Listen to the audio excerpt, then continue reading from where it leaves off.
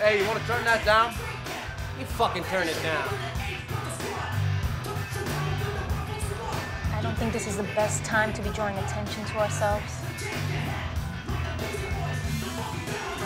Hey, Beavis, turn the fucking radio off. The fuck is your problem, bitch? Bitch. You know what? Creating a scene right now would be a bad thing. Yeah, that's right. Why don't you come over here so we can kick your ass?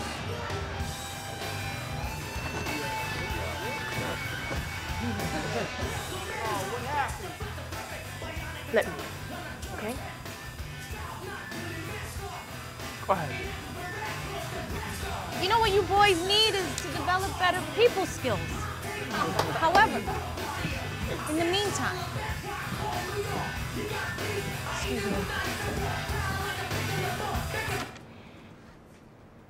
You ever heard of Thai Muay Chai? No. Okay.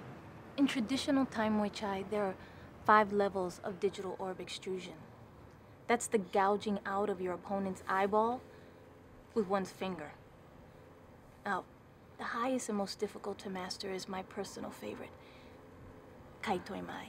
Loosely translated, that's the rip that takes the past. Now, once the thumb liquefies the eye, it is deftly and immediately replaced by the forefinger. Deep thrust, hooking around, and securing the ocular nerve. And then removing it with such force as to bring with it, by suction, a vital portion of the visual cortex.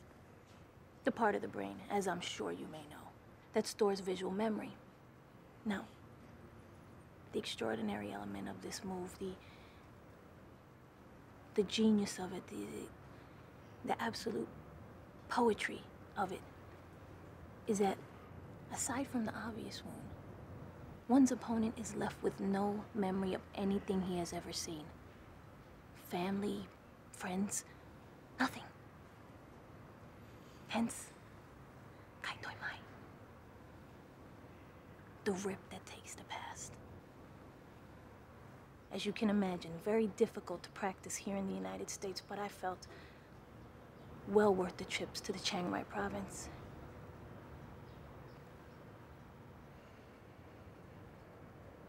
People skills. See, knowing how to properly judge character, knowing how and when to make a move, in short, knowing who to and who not to fuck with. These are things you boys are gonna want to work on in the future, okay?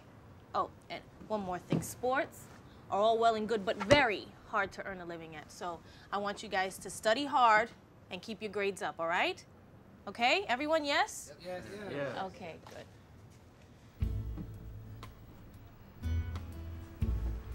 Ryan, let's go.